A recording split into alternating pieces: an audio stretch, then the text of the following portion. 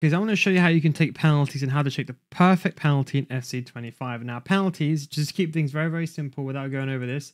There's 5 zones. There's top left, there's bottom left, there's top right, and there's bottom right, and then there's middle. So if you want to aim the shot, for example, in the bottom left, you see my left analog stick, I'm aiming at the bottom left.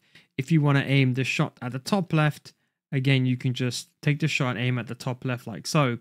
And same if you want to go to the bottom right or to the bottom or to the middle, it's the exact same thing.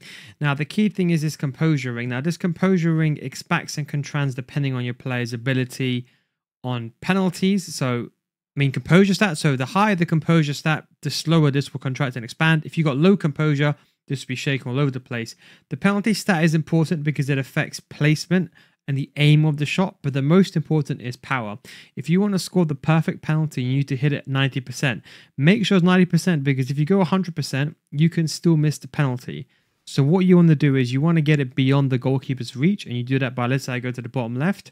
Now, which you're going to get this when it's at the smallest point, because that will give you the most accuracy for the penalty.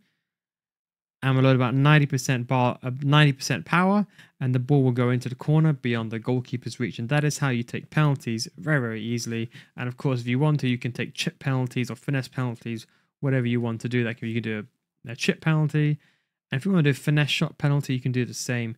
But a normal power shot penalty is more than good enough. Just don't forget, whenever you're doing this, make sure you go for power, because if you don't do enough power, you could be screwed. But equally, if you do too much power, you're in trouble. So if you're not too sure, just keep it around 70%. If you can go for it, go for the 90%, because you can see sometimes the goalkeeper can save it.